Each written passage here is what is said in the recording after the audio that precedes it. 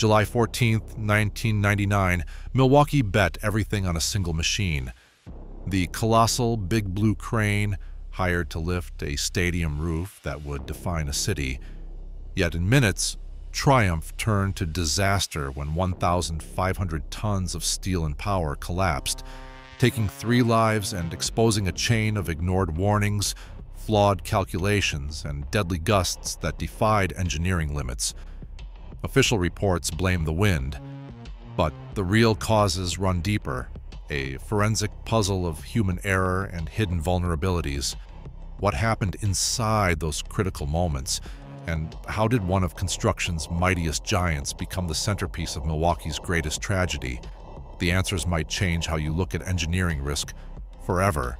In the late 1980s, Milwaukee's leaders faced a crossroads.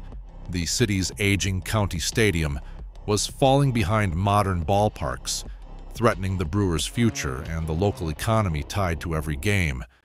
Civic boosters, business owners, and baseball fans all wanted something bigger, an arena that could guarantee opening day, rain or shine, and put Milwaukee back on the map. The answer was bold: a new stadium with a fully retractable roof, one of the first of its kind in North America. Architects from HKS and NBBJ, working alongside engineers from Mitsubishi Heavy Industries, began sketching out a vision that was as ambitious as it was unprecedented. The design called for a sweeping, fan-shaped roof made up of 30 massive panels, each one engineered to slide and rotate on command. When closed, the panels would shield the field from Wisconsin's unpredictable weather. When open, they'd reveal the sky and let in summer breezes. The mechanics behind this vision required not just architectural flair, but brute strength. Every single panel weighed hundreds of tons, and the largest stretched nearly 400 feet across. Construction broke ground in 1996, launching a project that would dominate the city's skyline for years. The stadium's footprint sprawled across the Menominee River Valley, with steelwork towering above the old ballpark. As each month passed, anticipation grew. Local newspapers tracked every milestone, from the first concrete pour to the arrival of specialty steel. But as the roof's unique geometry took shape, it became clear that ordinary cranes couldn't handle the job. The heaviest panels demanded a lifting solution on a scale rarely seen outside of the world's largest infrastructure projects. That need set the stage for Big Blue, a machine designed to move mountains. The stadium's promise of all-weather baseball, civic pride, and economic revival now rested on a single colossal crane and the team that would operate it. Big Blue was never just another crane. At full extension, its boom reached 567 feet, taller than the tallest building in Milwaukee. The main body rode on twin crawler tracks, each weighing more than a diesel locomotive. Counterweights stacked up to 2.4 million pounds, anchoring the machine against the pull of gravity and the force of every lift. When fully rigged, Big Blue could hoist 1,500 tons in a single move, enough to lift a fully loaded Boeing 747 straight off the runway. To bring this mechanical giant to Milwaukee, the project team signed a lease valued between $10 and $15 million. That price tag covered not just the crane, but the global expertise behind its assembly, transport, and operation. Big Blue's arrival was a spectacle. Dozens of flatbeds, weeks of assembly, and a crew of specialists from Lampson International working around the clock. The stadium's fate, and the city's hopes for a new era of baseball, rested on this one machine doing what no other could. Every component was engineered for extremes. The boom, built from high-strength steel lattice, stretched nearly 2 football fields in length. The turntable and Kingpin, forged from heavy alloy, formed the heart of the slewing mechanism, allowing Big Blue to rotate its massive load with inch-level precision. Even the hydraulic systems were oversized, designed to move hundreds of tons with smooth, controlled power. The scale was almost abstract, each pin, each bolt, each cable measured in feet and tons, not inches and pounds. But for all its might, Big Blue was still a single-point system. Everything, roof, schedule, city pride, depended on one set of gears, one kingpin, one crew.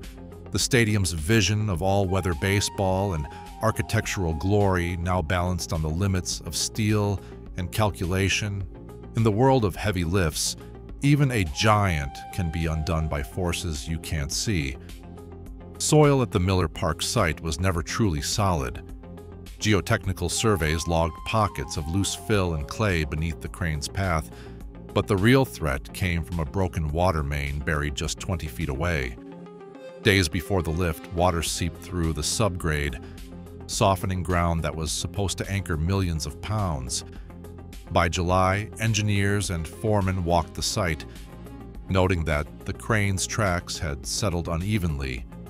Measurements after the collapse would show nearly a foot, about 12 inches, of subsidence under one crawler, enough to tilt the machine's entire base and shift weight onto the kingpin. Above ground, the threat was invisible but just as real. Weather reports from July 14th show steady winds at 22 to 24 miles per hour, with sudden gusts topping 35. At ground level, anemometers read within the crane's supposed limit, but wind climbs with height. At the tip of Big Blue's boom, over 300 feet in the air, the panel being lifted acted like a sail catching every burst. The panel itself measured nearly 200 feet across, weighing over 450 tons. Even a modest gust could push hundreds of pounds sideways, turning a vertical lift into a battle against unpredictable forces. Crane-mounted wind meters were designed to sound alarms if conditions got dangerous, but after the collapse, investigators found dead batteries in 2 critical monitors. Whatever warnings those devices might have given went unheard. The only record left comes from local weather stations and the testimony of workers who felt the wind buffet their equipment and refused to climb higher. No one had recalibrated the crane's load charts for side loading or drag. The charts on hand accounted for vertical weight, not the lateral pull of wind on a giant steel truss. As the soil softened and the wind picked up, the safety margins shrank. The ground shifted beneath Big Blue and the air above battered its boom. Together, these forces pushed the crane beyond its engineered limits, setting the stage for what would follow. Warnings traveled up and down the job site that morning. Ironworkers on the roof, veterans who had spent decades in the trade, watched flags snap in the wind and felt the steel sway under their boots. Some refused to climb any higher, packing up their gear and heading for ground level. Others radioed supervisors, voicing concern that the wind was too strong for a lift of this size. The message was clear. Conditions were changing and not for the better. But the project's momentum was hard to stop. Schedules were tight, with every delay threatening cost overruns and public embarrassment. Multiple contractors, Mitsubishi Heavy Industries, Lampson International, and Danny's Construction, shared responsibility, but no single authority held the power to call off the lift. Foremen debated on radios and in huddles near the crane's base. Some wanted to wait out the wind, others insisted the window was closing, and the job had to get done. Load charts sat in binders, their numbers printed in black and white. Yet those charts assumed calm air, not the crosswinds sweeping through the valley. The calculations on hand showed Big Blue could handle the weight, 450 tons of steel truss, but they didn't account for the sideways drag of wind on a roof panel nearly 200 feet across. No adjustment was made for the sail effect at elevation, even as gusts rattled the rigging and bent the panel like a giant wing. Ironworkers who voiced their doubts found little recourse. The site's safety protocols lacked a clear stop-work authority. If a worker refused to go up, another might be asked to take his place. Radio traffic from that afternoon, summarized in later investigations, shows repeated calls for caution, but no formal order to halt the operation. The culture on site rewarded moving forward, not standing down. In the hours before collapse, 2 wind alarms on the crane sat silent, their batteries dead. No one on the ground could hear what the ironworkers felt in their bones. A job site on the edge. The decision to proceed wasn't made by a single voice, but by 100 small omissions, warnings unheeded, charts uncorrected, authority left undefined. As Big Blue rolled into position for the final lift, the gap between procedure and reality widened, leaving the crew exposed to forces no one had fully calculated. At 4:45 p.m., the final lift begins. Big Blue's operator, known as Jack to the crew, sits behind the controls, his eyes on analog dials and the shifting shadows of the steel truss overhead. The roof panel, a 450-ton giant, nearly 200 feet across, hangs from the boom, swaying as the wind gusts climb. On the ground, the official wind meter reads just under 20 miles per hour, but at the boom tip, over 300 feet in the air, the true force is stronger. Anemometer readings from nearby stations show gusts reaching 27, even 35 miles per hour. The panel itself acts like a sail, catching every burst. Radio chatter crackles between the operator and foreman. Some workers urge caution, but the decision holds. Proceed. The load rises off its cribbing, steel cables biting into their anchor points. At 5:04, the panel clears the ground. Jack inches the controls, rotating the boom toward its final position. The crane's massive Kingpin, a 12-inch steel shaft, 11 feet long, bears the entire turning force, its heart hidden deep inside the machine. Unknown to those on site, a half-inch bronze spacer, not part of the original design, sits between mating surfaces. This small change shifts the Kingpin's margin, concentrating stress at its weakest point. Wind surges again, the panel swings, pulling sideways. The Kingpin flexes, forced to handle a load its charts never predicted. On the ground, 2 safety alarms, meant to warn of excessive wind and tilt, stay silent. Later, investigators will find their batteries dead. At 5:10, the panel is nearly in place. The crane lists, its base settling into soil softened by a broken water main. The Kingpin, already stretched to its limit, faces a final twisting shock. At 5:12, a sharp crack splits the air. The Kingpin shears, the boom buckles, and in seconds, Big Blue's upper works collapse. The panel crashes down, striking a man basket suspended nearby. 3 ironworkers, Jeffrey Wischer, William DeGrave, and Jerome Starr, lose their lives in an instant. The collapse is captured on a safety inspector's camera, freezing the moment when steel, wind, and human error converge. Steel and dust hang in the air. The ground shakes, and within seconds, the silence is replaced by shouts, alarms, and the roar of engines. Workers scramble away from the twisted wreckage, some ducking behind equipment, others frozen by the scale of what's just happened. The boom of Big Blue lies scattered across the site, its counterweights sunk deep into the soft earth. The roof panel, now a mangled mass of steel, blocks the main access path. Emergency crews rush in, weaving between debris and fallen cables. The first priority is the men in the man basket. Ironworkers, Jeffrey Wischer, William DeGrave, and Jerome Starr. Their colleagues and paramedics reach them quickly, but the outcome is clear. 5 more workers are pulled from the edge of the collapse, some with broken bones, others dazed and bloodied. The site, once alive with the rhythm of construction, is now a field of loss and confusion. Engines on the crippled crane keep running, their diesel tanks ruptured in the fall.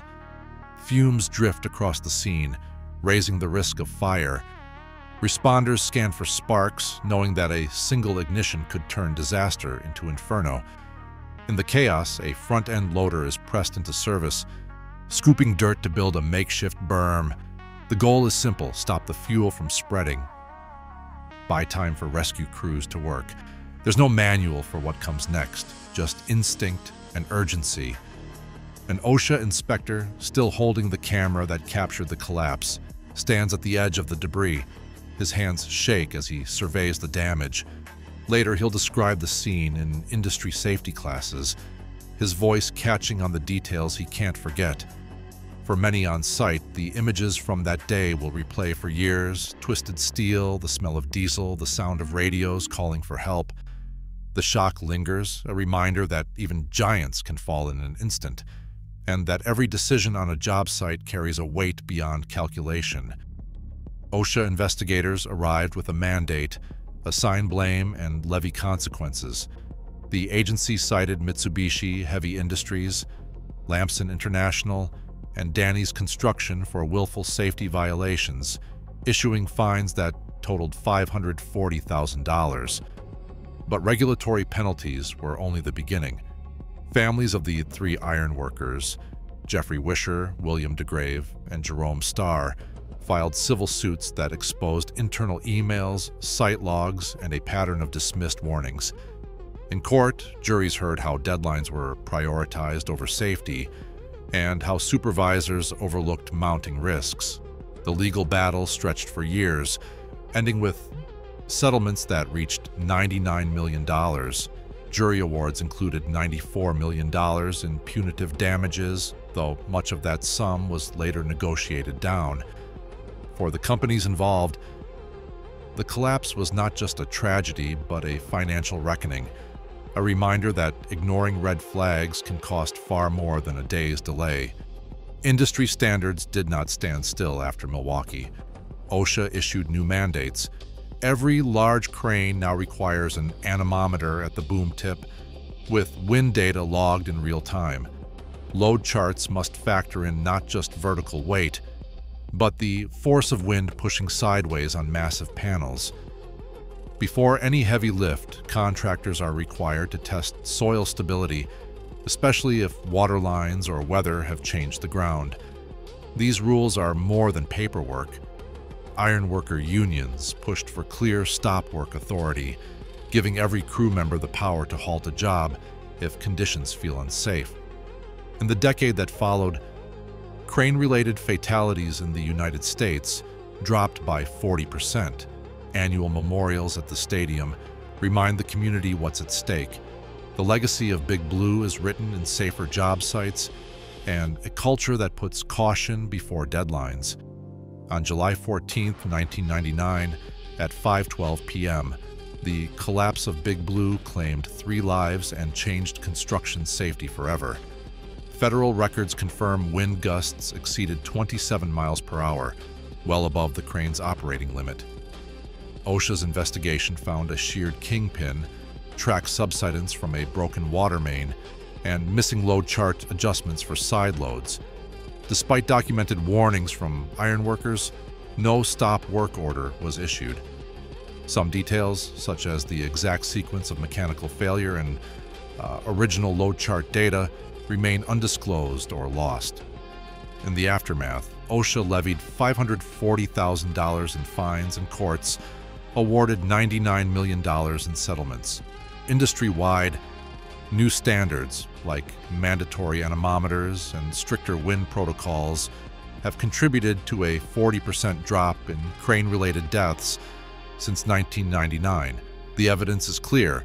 Ignoring compounding risks can have irreversible consequences. Every lesson from Big Blue is written in official reports and memorials, not just as history, but as a reminder of the cost of complacency.